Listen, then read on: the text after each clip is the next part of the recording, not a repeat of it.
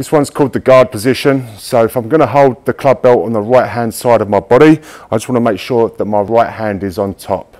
Okay, so from the side, again, we just want to keep that 90-degree angle in the elbow and a straight wrist and a 90-degree angle where we're holding the club as well. So we've got the shoulders down and packed down, lats are turned on, and we've got the other arm here, which is just stabilizing and helping. So this one's called the guard position.